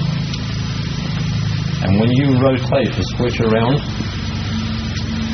these 3 pips and the housing they're in get rotated. So your connection is these little pips. and they put a special lubricant inside it so that the thing doesn't just wear. And what happens is, with the lubricant and with the sweat and with the wearing of the contacts, you also get a build-up of dirt inside there. So now you get to the point where you've actually got no electrical connection from the little terminals up to the plate. So as well as it being, so you're highly likely to have a live mag, because you've lost your electrical connection, so you won't be able to turn the mag off. But again, it could be the switch. But as I said to you earlier, if you have a problem and you suspect a switch, forget playing with it. It's a pain in the neck. And when you get it to pieces, you have to stand and delicately balancing it to get it all back together again, because each one of these little triangles has got a spring underneath it. It's not a good game if you've got shaky hands. As far as the mag itself is concerned, inside the mag there's just basically a magnet which rotates. There's what's called pole shoes, which is the pole shoes, and they just go either side of the magnet, and the pole shoes go right the way round through the middle of the coil, around the other side to the magnet. When the magnet rotates, magnetic flux comes from the magnet through the pole shoes, through this here, which is the centre of the coil, back round into the other magnet. It's like a horseshoe magnet. When you put a bar across the horseshoe magnet, magnetic flux goes all the way round and through the bar, which is what happens here, but instead of a bar we've put a coil across. So as the flux is going through and changing direction, it induces voltage in the coil. When the point's open, that stop of current flow induces a voltage in the secondary coil, and that's how you get a spark. The distributor block that's in it, of which this is the Aerostar one, they've had all sorts of problems with these things. If it's a green one, you have to do certain things to the mag. If it's a brown one, you have to do certain things. If it's a black one, you have to check the date stamp on it. And the problems with all of these things are the same. But just like that little one I handed around, that's what happens to the big one. Once these things start arcing, there's nothing you can do with them. Just as a comment, a mechanic had pointed out to me that it's important that there not be too much grease on the felt in the center there, and that it be properly cleaned when it's in place. And again, if you can take the time to observe some of those things with your mechanic, it really heightens your level of knowledge and awareness, especially if you're out in the field and you've got a mechanic who's never seen an Aerostar before. Being aware of these details, not only this but others, make a major difference. Are there some other things to be aware of that we can do anything about? Yeah, there is a few things. When the airplane is next in for an inspection, they're going to check the contact breakers, and to check the contact breakers it means they have to take this top plate off the mag. And in taking the top plate off the mag, when they disconnect this plate, this very top one that holds the leads, when you lift it up, off comes this rubber block. And this rubber block has got little towers that all fit into these. Before they put it back together, have them just get some silicone grease and smother it all around the towers, because otherwise what happens, and it gets all aeroplanes sooner or later, is just like the spark jumped across here, the spark comes up the inside of the tower and goes to the casing of the mag, and it burns a track inside the cap, and it burns this rubber block. Now you have to take the whole thing to pieces, and you have to disconnect it from all the leads just to put another block on, where silicone grease on all of the towers to start with would have solved the problem. It will especially happen if any moisture goes in here. If this thing gets within 100 yards of moisture, it'll arc. How much voltage are we talking in there anyway? The average mag runs, the load on the mag depends on the gap of the spark plugs, what the compression is. It will be at the spark plug anywhere from 11 to 18,000 volts. But as I say, it's an undefined, because it depends on the spark plug gap, depends on the compression in the cylinder. What is the mag capable of producing high voltage? It will probably go up to about 21,000 volts. Well, isn't a repetitive inspection that's required at AD that's required at least once a year that pertains to the Aerostar related to the ignition switch? The ignition? Yes. There is an AD on the ignition switch from Bendix, which is 76712, which basically says, in a nutshell, that every 100 hours you're going to turn the switch all the way to off and make sure the engine stops. They had lots of problems where you turn it off and it didn't do anything, so the engine was still live. And more to the point, if you had a problem and wanted to turn it off, it wouldn't work. And that's a 100-hour repeat on all switches prior to about 1977. They then modified the switches, and on the back of the switch they put a white dot, and if it's got a white dot then it doesn't apply. One more thing I should mention on this mag, again, it may be something that you've all been through. Bendix has some real cute terminology for one of the big problems with this mag. Now, to you and I, they're cracks. This one has got a typical crack. I don't know if you can see it, runs right down there. That mag goes through to the inside of the body. Bendix don't call them cracks. They've got a big picture and it says stress relief fissure. But it's a crack. You'll probably end up having more mags changed, quote, for stress relief fissures than you will for any other problem. This one, you can see it's actually heading towards the mounting. There is a Bendix service bulletin that shows you hundreds of pictures of stress relief fissures and says good, no good. They say that if 2 or more cracks meet at the same point, scrap it. They say that if the area in here, quote, is suffering from, quote, stress relief fissures, change it. But as I say, they're cracks. The mechanic may come to you and say, I've got to change your mag because your mag is cracked. Some cracked mags are acceptable, and because it's cracked, it doesn't mean to say it's got to be changed. The answer to it is to check the Bendix bulletin and to go by their limits. I think their limits are if it's longer than 3 inches, I think it is, or if there's more than 2 join at the same place, or if the crack goes all the way through, then you have to change it. If you've got the average mag, and I guarantee every one of these mags you look at, except a brand new one, is going to be cracked, without exceptions. If the mechanic looks at it and says to you, your mag is cracked, I want it changed, or you need to change it, ask him, did you check the bulletin? Because per the bulletin, it may be fine. You can have one of these mags where in the first 50 hours it gets to the stage of this one, you can have one of these mags that goes 1,000 hours and the crack never changes. So just because the mag is cracked, it doesn't necessarily mean it has to be changed. Could the crack in a mag affect the pressurization of the mag? No, because only your airplane's pressurised. You've got the 2 or the 3000 series mag. Your engine is the J2BD. Steve's airplane is the Superstar 2, which has got a Chieftain engine in it, which is the TIO 540 J2BD, and that engine, which is a single drive dual mag, is a pressurised mag. The Aerostar mags are not pressurised. So the concern with the crack is just the structural integrity, the thing they break apart. Yeah. And not only that, if the crack becomes too big, it can let pole shoes move, and there's all sorts of little problems that can occur through it. Any other questions on the ignition system? Okay, well, we've been going for about 2.5 hours now. We're going to let Alan take a break for a few minutes. Alan, you get an A+. You're doing a great job. I can't believe you're still awake.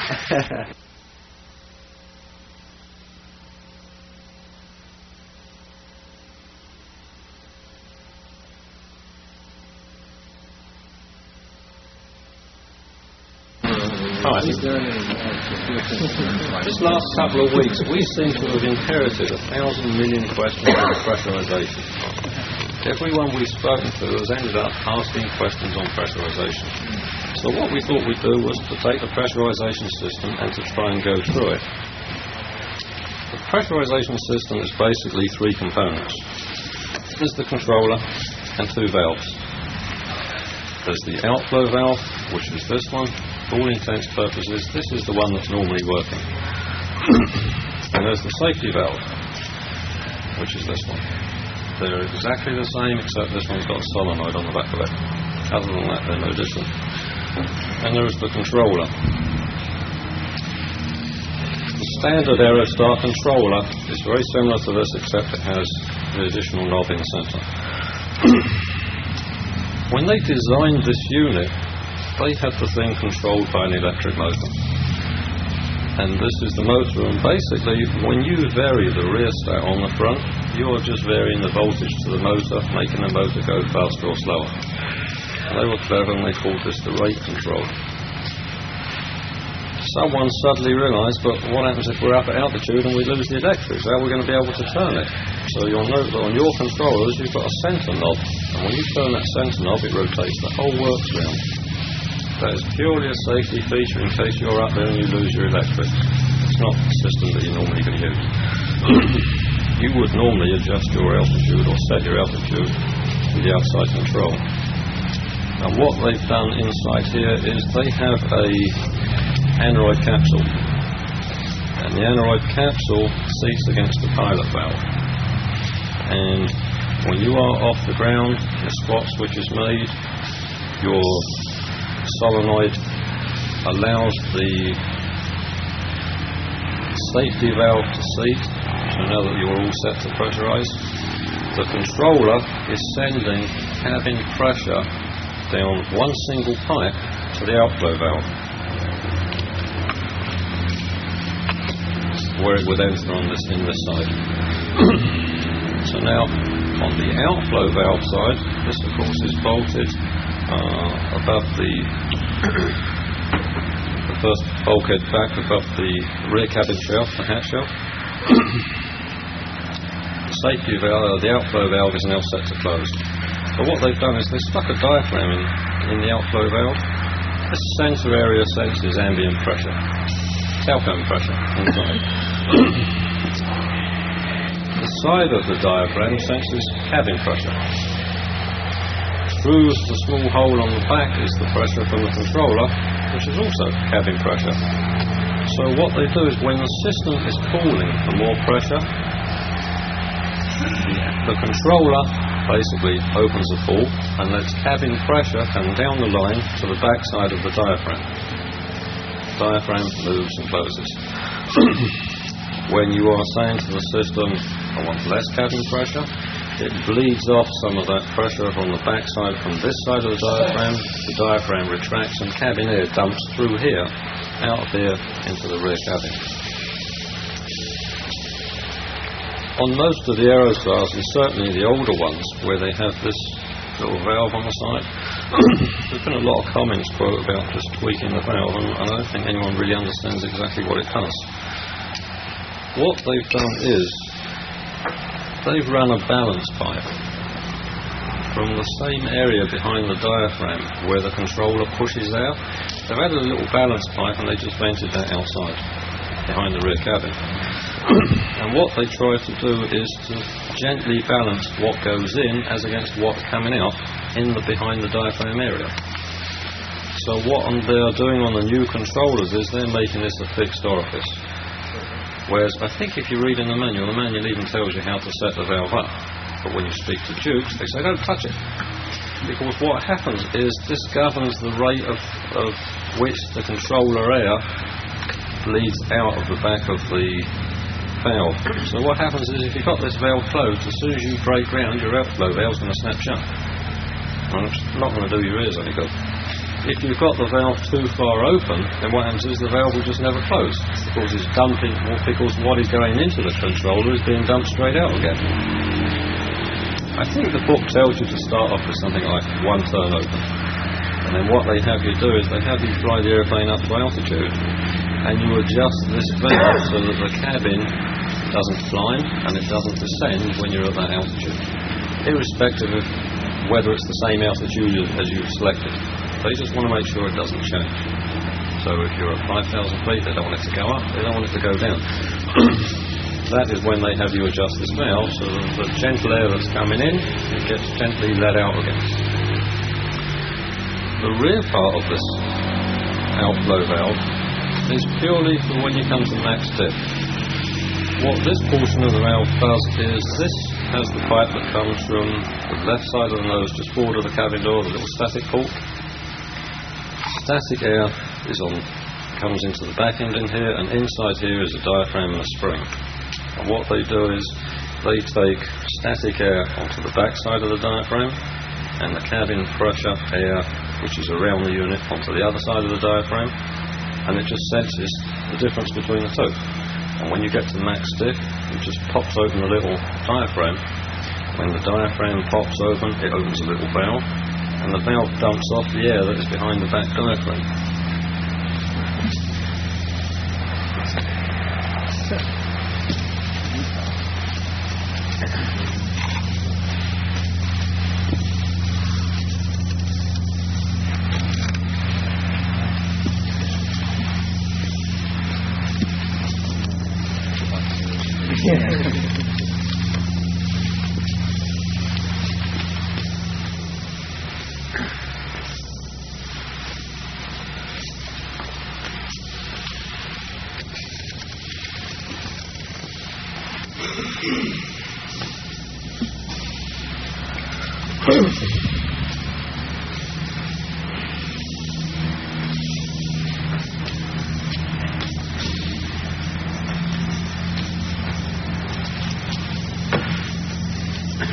Again, on the outflow valve, this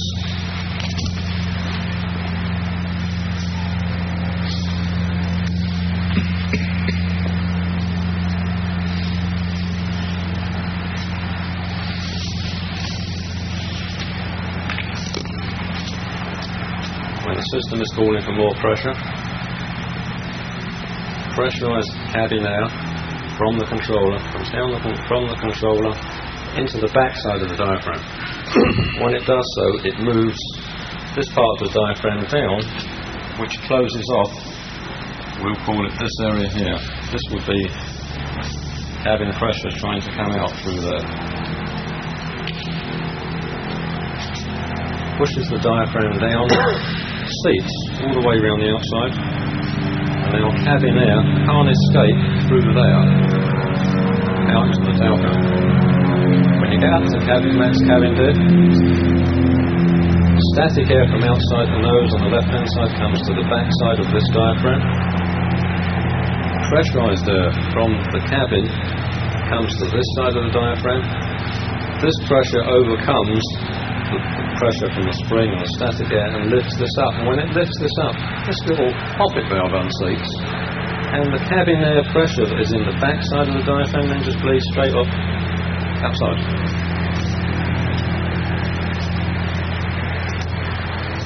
The safety valve is basically exactly the same thing, except what they do is they take the static port to a different place. They take this static port, instead of taking it outside the aeroplane, they take the static port to in the rear fuselage. So this static port comes out just beside the outflow valve, outside of the pressurized bulkhead. The point being, if they both came from one static source and the static source throws over, you've got a problem. Also on here they stick a solenoid valve. The solenoid valve is controlled by the squat switch, and basically what happens is that when you are sitting on the ground, the squat switch operates the solenoid so that there is no cabin pressure going to the backside of this diaphragm. In other words, it doesn't allow the pressure in here. So this diaphragm never moves downwards, so the diaphragm never seals around the outside. The valve never closes and the cabin can't pressurize. On a lot of other models of aeroplane, what they do is, as well as the solenoid, they have a valve on the back so that vacuum is applied to the safety valve, and it's actually held open by vacuum. They don't do that in Aerostar. In Aerostar, they just stop it from pressurizing in the first place. That would also be controlled by your normal dump switch if you wanted to manually dump. If you select manually dump, it opens the port in here, which bleeds off the pressure that's on the back side of the diaphragm, so the diaphragm then just opens. Yeah, and then your cabin just either dumps. the spot switch or the manual. Yes. A couple of interesting things about this is that if you look at how the pocket valve portion works, which only works when you're at max diff, with the two lines, one from the controller and one that comes outside the nose to the static source. If you get water in this portion of the system, you've now totally disabled your max stiff portion of the system. Let's say you're on the ground and the airplane's outside and you've got water in your outside static port. Now it sits out there overnight and it's freezing cold and the water freezes. You've blocked off this with ground pressure in it, outside air pressure in it. Now you go and fly the airplane. The cabin pressure is never going to be higher than this pressure. Of course, this was ground pressure that's trapped in there now through the ice. So this max stiff valve is never going to open. So whereas this one is set to 4.3? 4.35? 4.3. Okay, and the safety valve is set 0.2 of a pound higher. So this one will never open. The safety valve, which is set to do exactly the same thing as this, but 0.2 pounds higher, that will then open. So consequently, your max stiff valve is never going to be working. So when you're down below max, so if you get if you get water in the system that freezes up and blocks off this static pipe, your max stiff portion of this valve is just disabled. You've lost one of your safety features. Yeah. How would you know it? You wouldn't know it. If your gauge was accurate enough to show it, then you would now show that your max stiff is now probably up to the red line, whereas before it's going to be fractionally below it. But 0.2 pounds, I don't even know if you could read that on the gauge.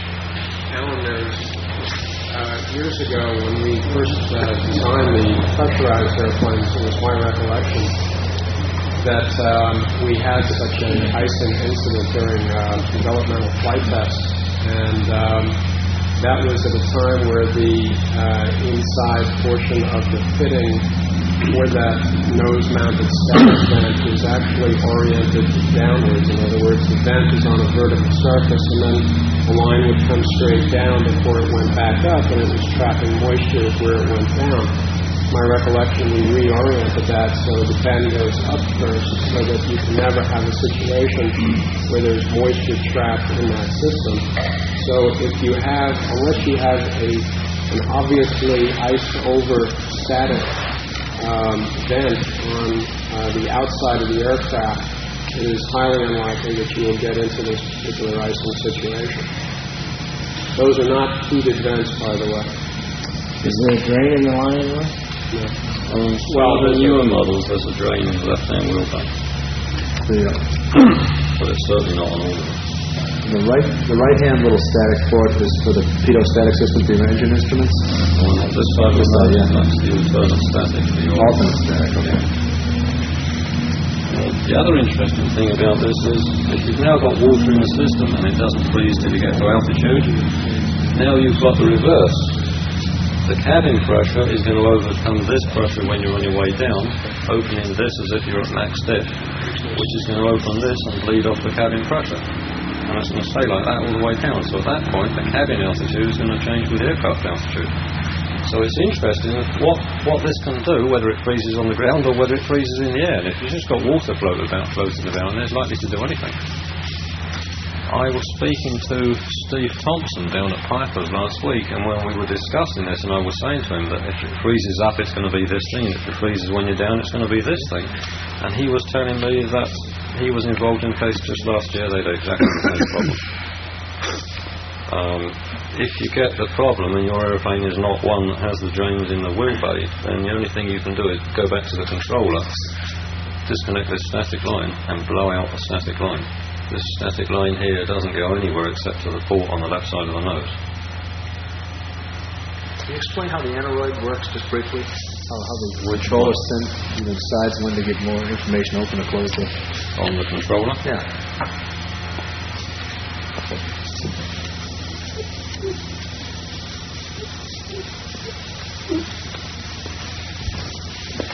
I have to tell you all that at midnight last night, if Ken could have got this answer out of me and kept me up all night, he would have done, but I said, enough, let's go to bed.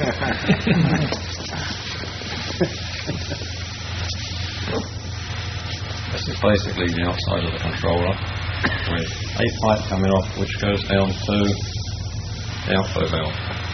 Up here you've got your rate control. Down here you've got your actual altitude control.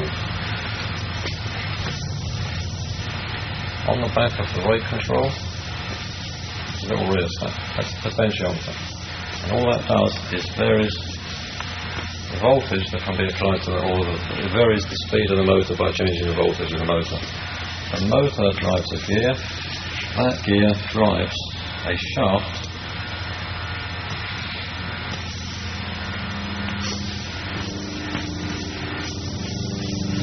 This is connected. This sensor shaft is connected via a series of gears to the gear on the motor.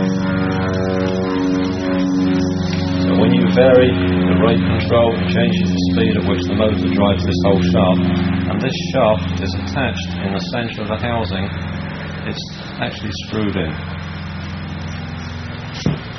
So when you turn this whole knob,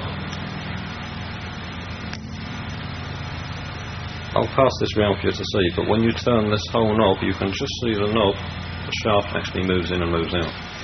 And what it's doing is in the back of the control, there is an aneroid capsule. And attached to the back of the aneroid capsule is a little pilot valve. Be off the blackboard in a minute. Can you tell us what an aneroid capsule is? An aneroid capsule is a metallic canister.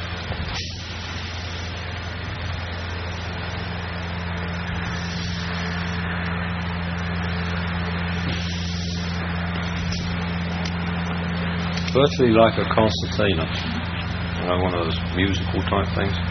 And what happens is it's got, so I don't know what the gas is that's in it, but it's sealed with this gas in it, and it's very prone to temperature and or pressure changes depending what it's going to be used in. And what will happen is the higher the pressure, the more this thing condenses, and the lower the pressure, the more it expands. It's just a sealed unit. What happens is you turn your rate control, you tell the system to pressurize, the motor spins accordingly, rotating this round to bring this back to the point that you've rotated it to. So you turn it round to 5,000 feet. The controller guides the motor at what speed to drive. The motor rotates and starts to wind this to your 5,000 feet mark, comes back round to the top. In doing so, it changes the pressure on the aneroid capsule. The aneroid capsule then, in turn, opens another little pilot valve. And as it opens or closes, it either lets air out of this pipe to the aneroid, to the outflow valve, or it doesn't let air out to the outflow valve. When the cabin pressure is too low, I've actually got this the wrong way round, because when this contracts, when the cabin pressure is too low, the aneroid capsule contracts, and when it contracts, that's when it lets the air out the pipe. I've got this valve drawn backwards. When the cabin pressure is too high, it squashes. When the cabin pressure is too low, this thing expands and lets air out of this. As I say, I've got this the wrong way round. So when the cabin pressure is too low, this thing expands, opens the poppet valve, and air comes out of here to the controller, makes the outflow valve close, cabin pressure builds up. When the cabin pressure is now at the desired setting, the aneroid capsule expands, pushes the pilot valve against the seat, and now doesn't push any more air down the line. So the outflow valve doesn't change. The interesting points about this thing are, I don't know if any of you have ever listened to your controller, but when you turn your selector unit, when you turn it away from the two white triangles lining up, you can hear the micro switches click. You notice that? If it's on full increase. No, you can hear the micro switches click. Oh, the micro switches, sure. Yeah. And if you want to actually see it move. No, I wasn't talking about that. But you can hear the micro switches click. If you want to try the unit and check that the electrical portion of it is working, if you just turn your master switch on and wind the rate control up to full increase, when you move this past the switches, as you turn, there is a central position where you can hear it is in between the clicks. I don't know if you can all hear that. Now that's off to one side, that's in between, that's the other way. You hear it? If you set the controller in between the two clicks, nothing should happen. You won't hear the motor running or anything else. If you wind the controller up, the second you pass that first click, you should immediately hear the motor running. When you hear the motor running, if you vary this up or down, you should hear the motor change speed. When you bring it back to, in between the clicks again, it should stop, and when you wind it back the other way again, you should hear the same thing in reverse. You'll be surprised at the number of controllers that we've, quote, gone out to play with, and we've found that you move the switch from that centre detent over past one way or the other, and the motor don't do anything. And you wind it another quarter of an inch, and then real slowly the motor starts to work, because there's a problem with the micro switches inside it. The other thing about that, Alan, at least what Scott Piper says, is whenever you're going to adjust your outer dial, changing anything, always turn your rate control down to the lowest point, because that motor may be heading in one direction, you suddenly switch the other way, the gears strip. So if you have it shut down to the least amount of action in there, then you're not suddenly going from first gear into reverse, doing 10 miles an hour, so to speak, and the less chance of doing damage that way. The other interesting thing about this is that when you turn this, the little cam works two little miniature micro switches. 90% of the time with these, when you move it past the click and the motor doesn't do anything until you turn it more, the problem's the micro switch.